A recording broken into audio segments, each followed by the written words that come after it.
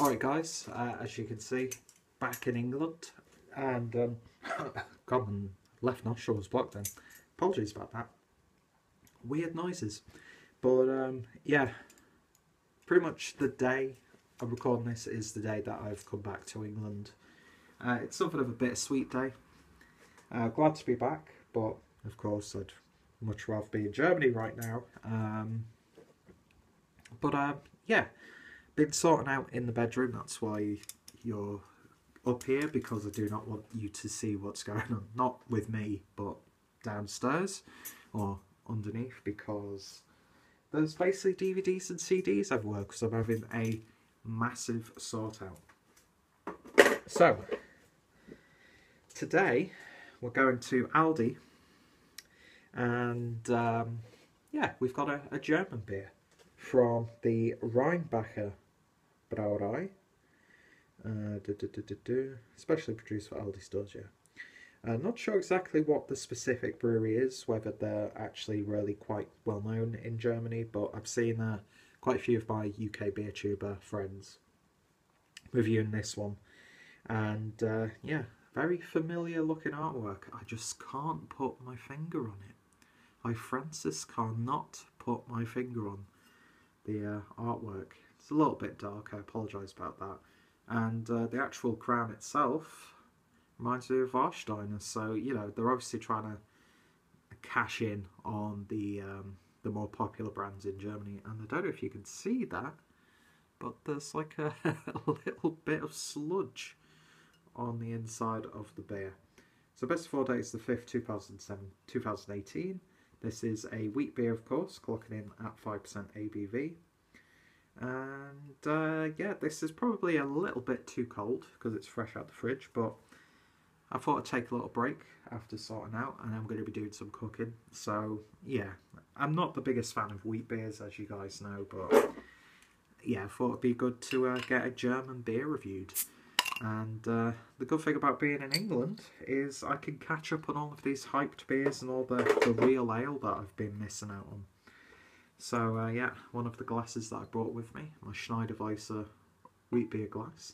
Didn't know if I was in the bottle then or not, in the glass or not. Then yeah, my head's all over the place today, guys. Apologies about that. But yeah, let's hope I don't get homesick, or would that be, because I'm technically home now? You know what I mean. Let's pour all that in and give that a nice big head. So, beer in the glass then, and that has got a lovely haze to it, not too hazy, especially for a wheat beer. Colour is a lovely sort of like orangey golden colour, more of an orange in the middle where it's a bit more hazy, but a lovely golden amber hues in there. Not too many little bits of bobs floated about, just that sedimentation cloud. Beer poured for about 1 finger's worth of a white, foamy, actually quite creamy looking head. So yeah, it looks like what you'd expect a German wheat beer to look like. So let's see what it smells like.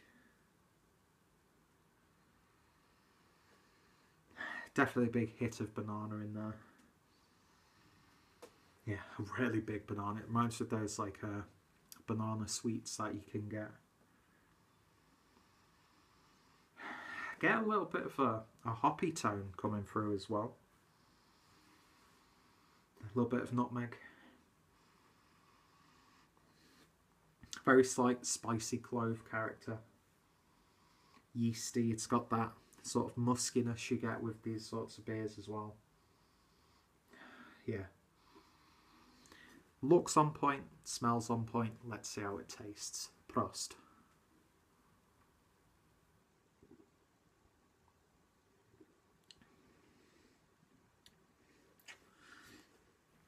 Yeah, it's a fairly standard wheat beer, to be honest. Not the most exciting style, and not one of my favourites, as some of you guys know. But yeah, you get that sort of like clawing effect on this one. But yeah, bubblegum, a little bit of vanilla, very bready, yeasty, as you would expect. Reminds you of bread that's not really being cooked through, but is still edible, if that makes sense. Because you get that sort of like doughy flourness coming through. That being said, not too heavy on the body and the gut, and it's got a nice level of crispness to it. But it's that like clove on the back end that just like sort of claws at your palate and dries it out slightly, and leaves you with that sort of like when you've had a bread and it's got flour on top, and you take a bite and you take a bite that's got a little bit too much flour on there, if that makes sense. That's the sort of characteristic I'm getting from this one. But yeah, it's inoffensive, it's standard, and you know, if you haven't got access to a lot of German imports, or if you've been to Germany and you've so enjoyed the wheat beers, pop down to your local Aldi, and this is as good as the rest of them, to be honest. Is it the best? Is it like Weihenstephaner Hefeweiss or Schneiderweisser wheat beer level? No, but if you want a solid drinking experience and you like wheat beers, you could do a hell of a lot worse than this. Let's just leave it at that. For me personally, this style doesn't do anything for me. So I review these personally on my taste. And from that, I'm going to give this one a very solid, I think, 6 out of 10. So yeah, I'm going to enjoy the rest of this. It's going to go down well while I'm cooking downstairs. And yeah, would I buy it again? Probably not. But I'm looking forward to trying some of the German beers that are available in Lidl and Aldi. Because yeah, I want to still keep reviewing German beers, because Germany's got such a beautiful and rich history and brewing culture in general. So I want to carry that on. And it's probably going to be a little bit more special when I do come across some like German craft beer or that sort of thing. But it won't be as, I've said this in an update or a vlog or whatever, it won't be as often as it usually is, being back in the UK.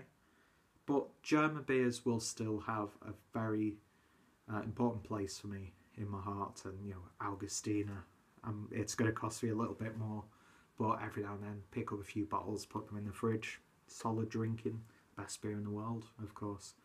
But yeah, 6 out of 10 for a fairly standard, if not, you know, mediocre, maybe, wheat beer. But anyway, 6 out of 10. Still a good score. Still above average, actually. Let's leave it at that. But it's just not really doing anything for me. So if you've tried this one, then let me know your thoughts and opinions down below. I think a good chunk of my friends here on BeerTube have reviewed this one, so their reviews are down below. Check out Rheinbacher, if that is indeed the brewery that does this for these guys.